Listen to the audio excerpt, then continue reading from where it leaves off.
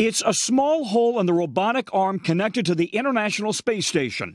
The Canadian Space Agency says it was struck by a piece of flying space junk. But the arm, built and provided by Canada, is still operational. The arm's in great shape. The arm has been cleared to continue nominal operations, and we're doing that. Robotic operators noticed the damage during a routine inspection last month. But experts say the lucky strike is another reason to pay close attention to a sea of orbiting space debris, zooming by at speeds of more than 17,000 miles per hour. What happened with the Canadian arm is an example of debris that's going very fast and can go right through something. And that's pretty dangerous. Orbiting up there, at least 23,000 known pieces of space debris of all shapes and sizes. Some as small as a screw, others the size of a softball, or chunks of old defunct satellites.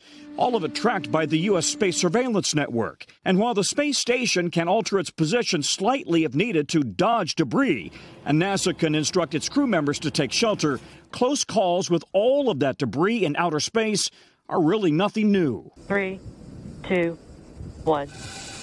Mission and liftoff. In April, the astronauts on board the SpaceX Dragon were alerted by Mission Control that their ship would come uncomfortably close to a piece of debris.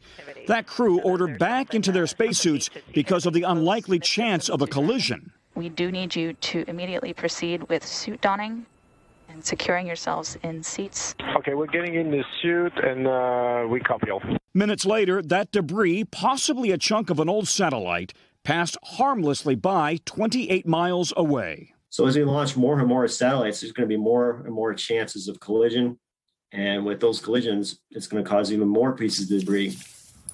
Tom, I was today years old when I found out there was a space surveillance network that tracks all of the space debris. But some countries, are they doing more to try and remove it altogether?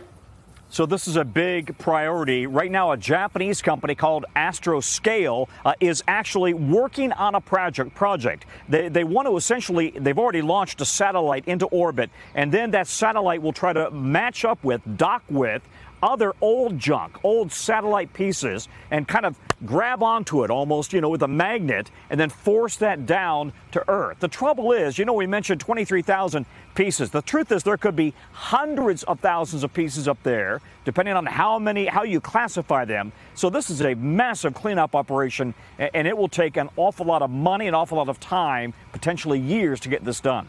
Sounds like space is a mess. Tom Costello. Yeah. Tom, thank you. Hey, thanks for watching our YouTube channel. Find your favorite recipes, celebrity interviews, uplifting stories, shop our favorite deals, and so much more with the Today app. Download it now.